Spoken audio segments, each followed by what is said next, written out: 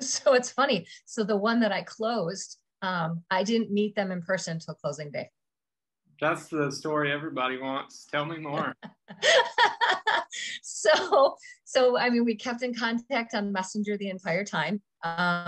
They said, we're interested in a particular home. We see that there's an open house today. So of course, as an agent, you're like, oh crap, don't go to an open house.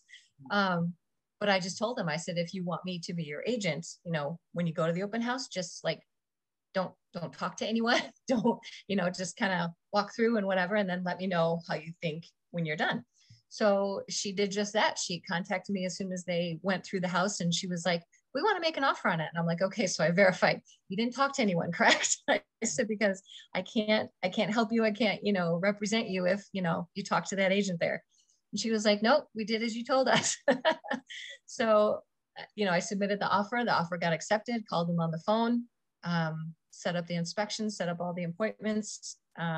So final walkthrough was my first time seeing the house in person too. Wow. That's killer. So they did the open house and that's how they saw it. And then everything. That's how they saw it. Yep. That's amazing. That's a story that everybody wants because that means now you can go work at the beach. Right. Exactly. So I was like, and then, I worked with them. I was at a closing for another client when I got back in my car and called to tell them their offer was accepted. Handled everything by messenger or by phone call, few things by email. But yeah, met him in person at closing. So like you never did a Zoom call with any of these? Nope.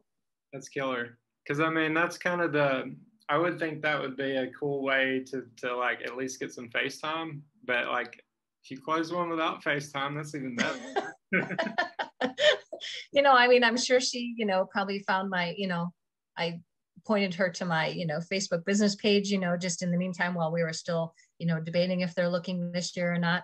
And always, checked in with her, even when she said, we'll let you know when we're ready kind of thing. And I'm like, okay. And I'm thinking most people say that, but they don't really mean it. So, I always would say, maybe it was like a 90-degree weekend here. And I'd be like, hey, how was your weekend? You guys stay cool and whatever. And she's like, yeah. And then, one day she was like, oh, by the way, we're meeting with a lender this week. And, then it went from there.